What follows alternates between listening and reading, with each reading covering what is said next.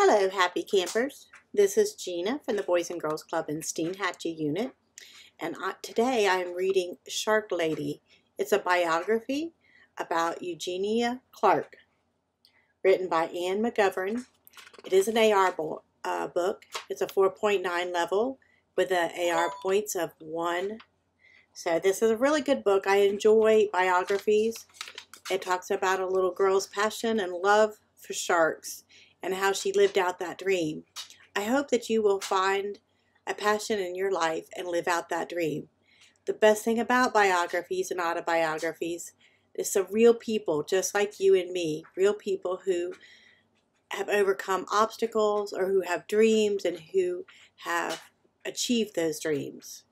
So we'll start today with chapter 1, A Very Special Saturday.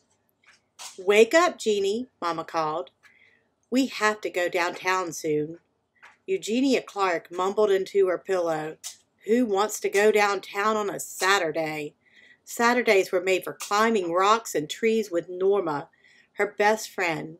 Saturdays were for digging up fat worms, bringing home bugs and snakes, making sure that Grandma didn't see them. Those were the good Saturdays. But today was different. Her friend Norma had to go shopping with her mother. Grandma wasn't feeling well and needed peace and quiet. There was no place for 9-year-old Eugenia to be except with Mama at work. Mama worked in a big building in downtown New York City. She sold newspapers at the newsstand in the lobby. In the rumbling subway train speeding downtown, Mama looked at her daughter's sad face and wished there was something she could do to make Eugenia happier. Eugenia's father had died when she was a baby, so Mama had to work extra hard to earn enough money to take care of the family. Working extra hard meant working Saturday mornings too. The subway train pulled into the station and they got out.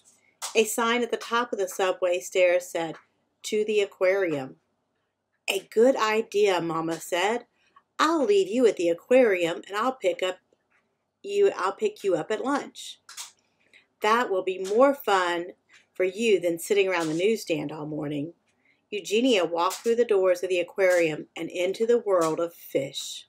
She walked among the tanks filled with strange fish. Then she came to a big, mysterious-looking tank at the back. She stared at it for a long, long time. The green, misty water seemed to go on and on.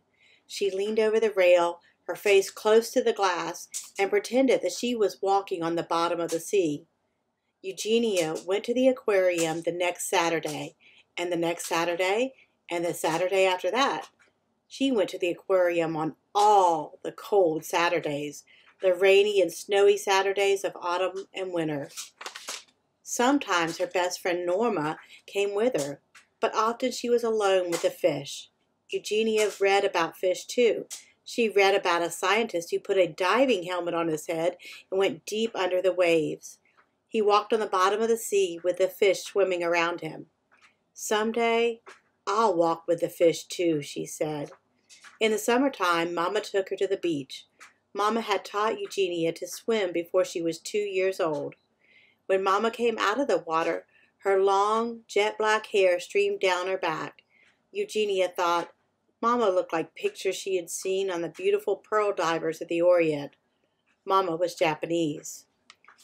Mama was a good swimmer, and in the summertime, Eugenia loved to watch her swim with long, graceful strokes. Now, in the autumn, in the winter, Eugenia watched the very best swimmers, the fish in the aquarium. She found all the fish fascinating, the smallest fish glowing like tiny jewels, and the fish with fluttering fins that looked like fairy wings. But it was the biggest, streamlined fish in the aquarium that came back to her again and again. She watched the big shark swimming, turning, never resting its long, graceful body. She watched it and lost track of time. Mysterious shark, she thought. Someday, I'll swim with the sharks too.